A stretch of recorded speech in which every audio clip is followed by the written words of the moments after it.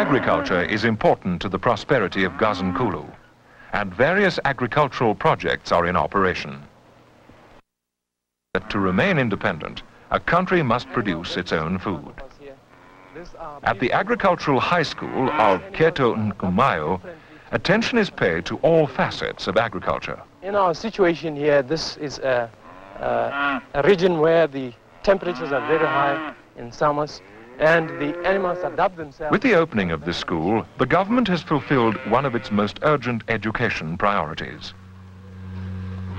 This high school is strictly science-orientated and is concerned with teaching the youth all aspects of agriculture. All subjects are offered in the higher grade. The agricultural school also offers courses in dressmaking and domestic science, which are essential in the education of the young girls. Lines which must appear on the sleeve. Yes, Stella? The stitching line. The stitching line, another, yes? The head of the sleeve. Great pains are taken to improve the cattle herds.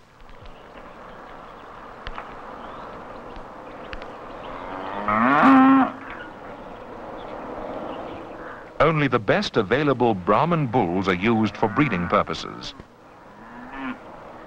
At Giyani, the capital of GAZANKULU, a modern abattoir is being built to handle the expected increase in the production of meat.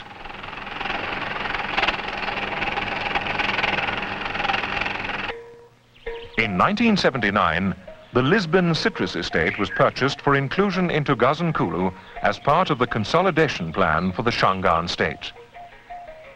At the moment, there are 100,000 citrus trees on this estate, including 60,000 oranges of different varieties, 20,000 grapefruit, and 20,000 lemons, as well as 8,000 mangoes and a few hundred lychees. Employment is offered to 350 people, most of them Shangaans, rising to a peak of 650 at the height of the fruit-picking season. The gross turnover of the estate is 4.5 to 5 million rands a year. It is planned to double the area under citrus and mangoes. The new land will, however, be owned by individuals. The employment created by the new development will roughly double that now offered, to the advantage of the population in the nearby tribal villages.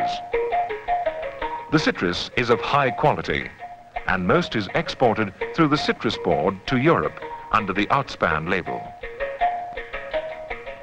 Pineapples are extensively cultivated in the Mala district, where the subtropical climate provides ideal growing conditions.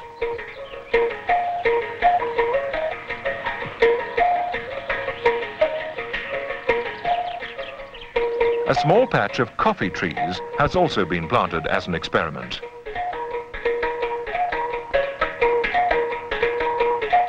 Being a high cash earner, air-cured tobacco is a big component of the program in the Minga district.